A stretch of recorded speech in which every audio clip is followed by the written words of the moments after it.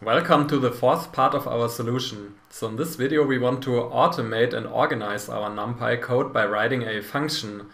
And by doing so we can reuse our code by just calling the function, and this is actually only one line of code then. And we actually want to build on the function that we created in the Python standard library solution. So I just copied it here from previous lessons.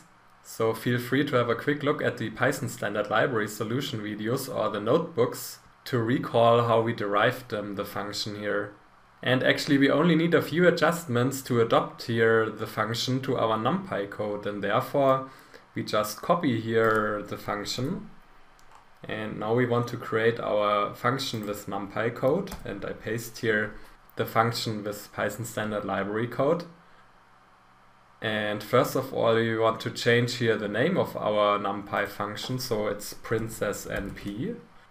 And actually the header stays here the same, so we have the parameter size applicants, where the default argument is 100. Then we have size test group with the default argument 50. Then we have 1000 simulations and the seed. So up to now in our NumPy solution we used the seed 1, 2, 3, so we could also do this here, but it actually doesn't matter which seed we use as default seed here. Then here with the parameter metric we can still decide whether our function returns our results array with all results of all simulations, or the probability of getting Prince Charming, or the average of all simulations. And last but not least, with the parameter nBest we can determine if the best prince of the test group or the second best or third prince of the test group should actually be the reference prince. And the default value is 1 here. So the best prince in the test group is actually the reference prince. So now let's head on to the function body, and what we have to change here in comparison to our Python standard library solution is actually the process of creating our results lists or results array, so until here. Then once we have our results array, we can still calculate the probability of getting Prince Charming, the average, and also here we can keep the if-elif statements where we check which metric our function should return. So actually we have to delete here everything in the function body from here until here.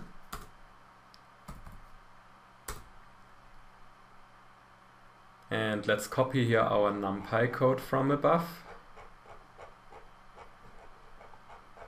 So it's here.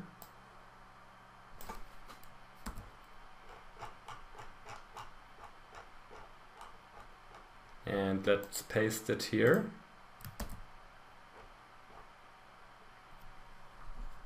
And let's mark here our pasted code, and we have to make an indent here by pressing the tab key.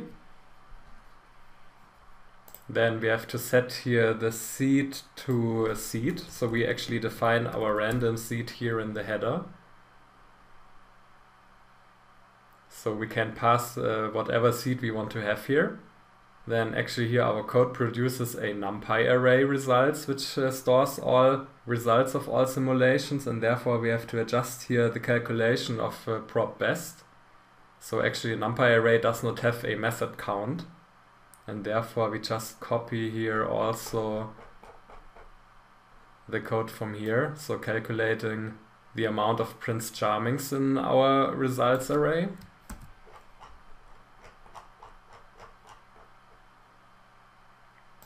So we have to delete this part and paste here our NumPy part. So now the probability of getting Prince Charming is actually the amount of Prince Charmings in our results array divided by the amount of sims.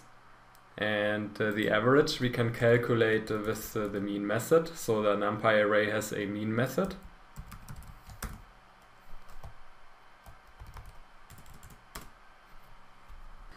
And this is actually all. So now we should be ready to define here our new function princess NumPy. So let's run here the cell.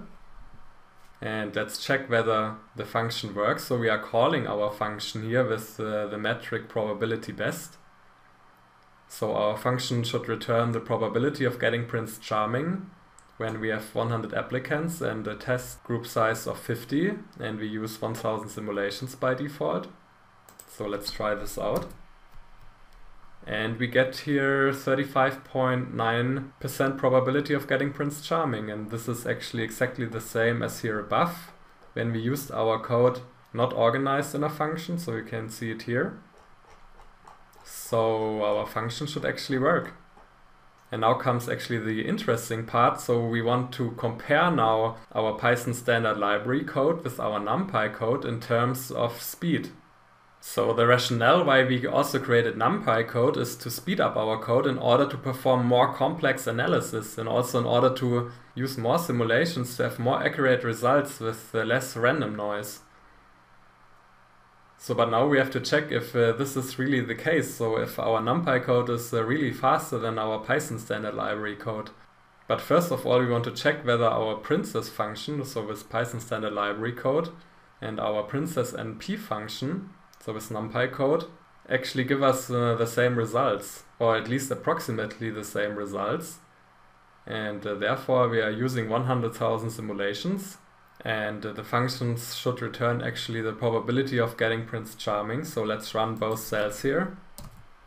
Of course we first have to define here our Python standard library function, and we have to import the random module. Now it should work.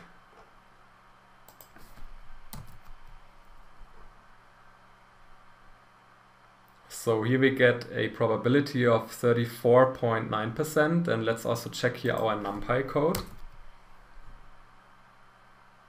And here we get a probability of 35.0%, so we are actually here very close. And the difference is actually only in the random noise. So there shouldn't be any systematic difference between both codes or both functions. Alright, so now let's measure the speed of both functions, and therefore we use the magic function timeit, and timeit actually measures the time that our machine needs to run our function or to process here our operations. And in both cases we use 1000 applicants, we use 10,000 simulations, and the function should return the probability of getting Prince Charming, and we are using a test group size of 500. So let's do this here.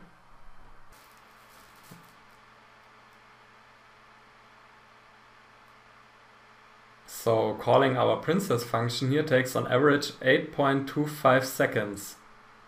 And let's also run here our NumPy code and measure the time.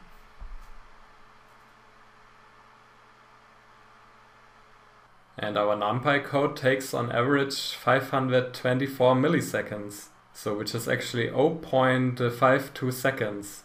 So on average we could say that our NumPy code is about 15, 16 or 17 times faster than our code with Python standard library. So this is actually quite a lot. However, there are some other examples where our NumPy code is 50 to 100 times faster. So it seems like that our princess challenge here is actually not the optimal example for very, very fast NumPy code, but still 15 or 60 times faster is still quite a very good improvement here.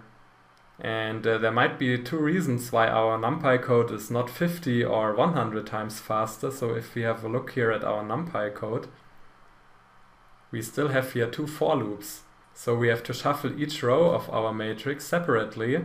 And as far as I know, there is no solution that is more efficient here. And also here we have to check for each simulation which prince in the select group is better than the respective reference prince in the test group. So also here we do not have a pure vectorized code. And I'm pretty sure that there exists a solution that is even faster and better. So if you find the solution, do not hesitate to post the solution on the course Q&A board. So I'm pretty sure that here for the NumPy solution there exists even a better solution. Alright. So now we are finished here with our video, and in the last 4 videos we produced a quite fast NumPy code. And here with the fast NumPy code we are now able to optimize our strategies and also change our strategies. So this is what we are doing in the next videos, and I hope to see you there. Bye!